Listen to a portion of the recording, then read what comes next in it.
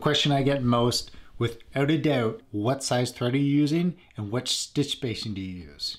Well, it was supposed to be a very simple video to make. Answering that question has me rethinking my entire approach. So the discussion of thread sizes and stitch spacing, it's a long one. There's no shortage of videos on YouTube talking about it and trying to sort out which combinations are best. When I first started in leathercraft, I absolutely went down this rabbit hole. I watched all of those videos trying to figure out what thread to buy, which stitch spacing to use. It was one of the biggest challenges I faced when I first started in this craft. So one thing I find with this subject in particular, as well as a lot of educational content on YouTube, is that the audience that's likely to watch the video, I don't think is addressed specifically. I found that in my experience when I first started in leatherwork, a lot of the educational videos that were discussing topics in general and not a specific build were way too broad. They just addressed way too many subjects of the craft and really kind of got into the nitty-gritty that only more experienced leatherworkers are going to start considering once they've handled the fundamentals. So in this video, I'm assuming you're a new leatherworker, or you've just gotten into it and you're trying to kind of refine where you're going. So with that, I'm not going to get into all the extremes of the iron choices, the different spacings, all the different thread options, because there's a million of them. I'm just going to show you broadly what you should be looking for. So with that in mind, I'm only going to be talking about 2 different sizes of pricking irons and 3 different thread choices. I have a 4th just for demonstration purposes. So what we've got here are the 2 iron sizes that I use, 3.38 millimeter and 5 millimeter. I think these 2 sizes are really good size for any leather crafter looking to do small to medium size leather goods. The thread sizes that I use, 0.45, 0.55, 0.6 millimeter. I have 0.76 just for illustrating this much larger thread and how it looks with these size stitch spacings. So if you want the quick answer to this whole video, what I recommend for any new leather crafter only wanting to purchase 1 set of irons, 4 millimeter, either Japanese style pricking iron or a French style iron. And the size of thread is 0.55. I think that combination is going to be perfect for any type of leather work you're going to do. It's going to get you in and guarantee that that stitch spacing and thread size is going to work, and then you can just focus on your skills as a new leatherworker. A note on pricking irons that I will address: this is a set of diamond pricking irons. That's fine to start out with these. If you're looking to make an investment in irons, do not buy these. I don't think you'll be happy with them long term, unless of course the style of leatherwork you're doing is going to call for these. What I recommend instead is to use Japanese style pricking irons or French style pricking irons. Both of these will give you a nice slant, and that's what my 5 millimeter and 3.38 millimeter irons are in these examples. So when I'm looking at these combinations, there's 2 things that I'm looking for. One is the amount of stitching hole that you see after hammering down your stitch, and also how does the back stitch look.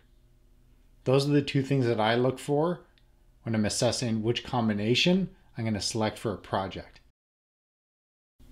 So looking at the 3.38 against the 0.45, you can see there's a nice defined space between each stitch, which creates a nice separation, really highlighting each of those threads. I'll say the same is the case for the 0.55 millimeter.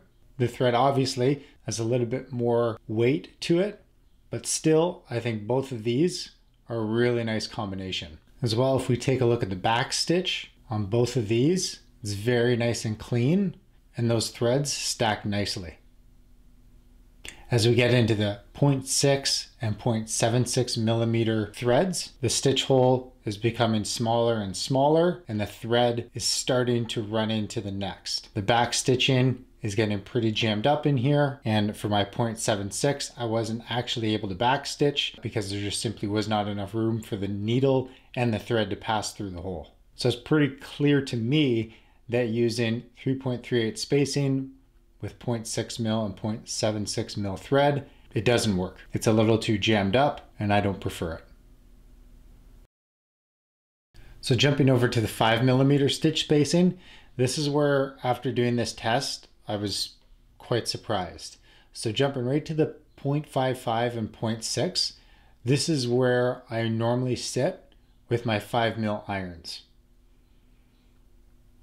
So you can see the stitching holes are still quite defined with both of these threads, which I really like. Each stitch is very independent of the next, and the definition is nice and clear. The back stitch, nice and clean. Everything is nice and defined. Taking a look at the 0.76, the stitching itself actually still looks pretty good. There's still a defined stitch hole left, and each stitch is independent of itself. The back stitch is starting to get a little bit crammed. But what surprised me the most is the 0.5mm.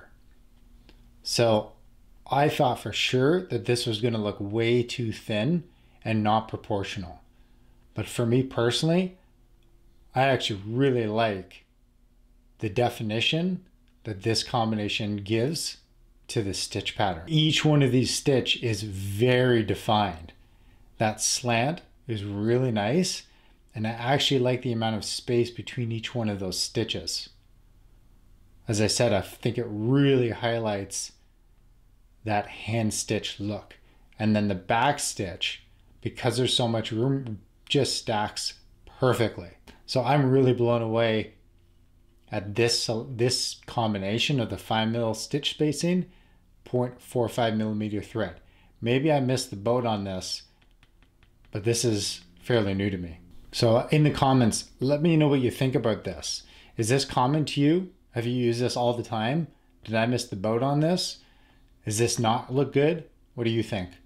Let me know in the comments, because this is very surprising to me. So just recap quickly, for my 3.38 irons, I'm going with 0.45 and 0.55mm thread. And for my 5mm, I'm going 0.55, 0.6mm. And now I'm really starting to think 0.45mm works as well. So you're landing right in the middle. You get yourself a set of 4mm irons, and you can work with 0.45, 0.55, and 0.6. You get 3 different thread combinations that I think are going to work very well, and most people will see as aesthetically pleasing.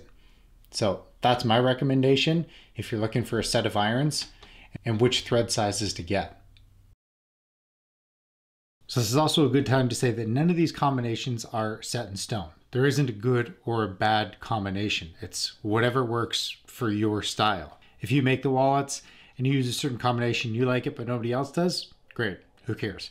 If you are selling your product and the customers are buying your product, who cares what it is? There is no right and wrong, no matter what the internet tells you. My goal with this video is to knock down one of the hurdles that can prevent you in progressing in your leather craft. So if you want to keep it simple, 4mm stitching irons with 0.55mm thread. Just do that. Japanese style irons, French style irons, it doesn't matter. Just go with that combination, and then you can progress, learn what combinations you like as you get more experience. So to help with that decision, I've put together a reference chart that's available for free on my website, and it compares the different stitching irons with the different thread sizes and which combinations I personally think work best. So for me, I've been quite surprised with the results of this test.